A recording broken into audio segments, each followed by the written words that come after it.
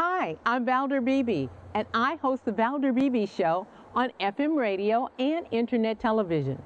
I am famously known for That Celebrity Interview, which I conduct by cell phone, in studio, or satellite media tours. Go to valderbebeshow.com, youtube.com/ValderBebeShow, or our partnership network with Business in the Black, which is blacksuccessacademy.com, and click on the Valder Beebe Show channel. I'll see you there.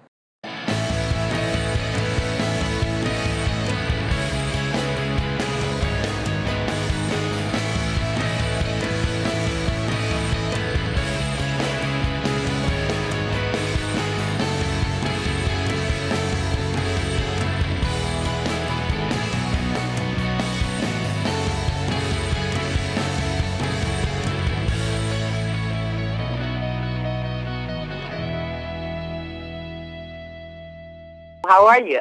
Great. Thank you for having me. I want to talk with you about using technology to get healthy.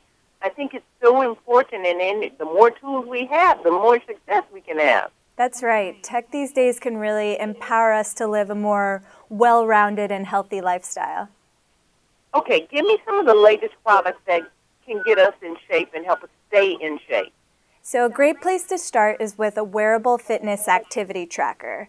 The latest from Fitbit is their Alta HR, which means it has continuous heart rate monitoring. So whether you're going for a run or playing a game of tennis this summer, it'll automatically detect that activity, record it, and help you meet your goals that way. And then from Samsung is their Gear S3, which is a premium smartwatch with tons of cool features like apps and notifications and calls, but the health and fitness features on that device have gotten so advanced, even doctors are using them to check vitals, and employers are using them in their corporate wellness programs.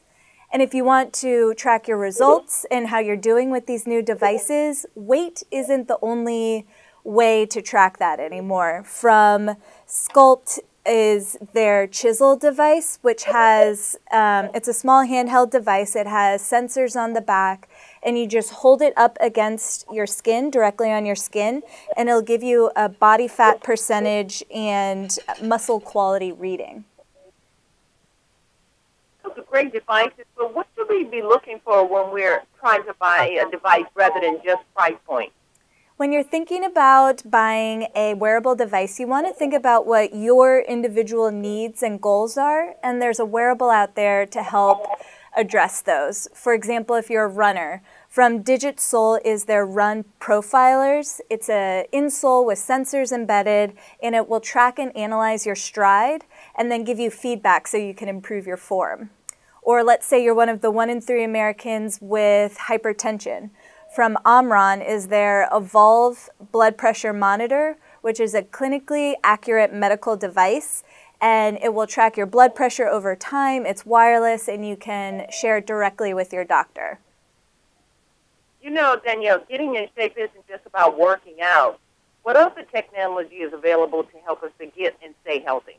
That's exactly right. Tech can help us eat better, sleep better, and maintain an overall better sense of well-being these days.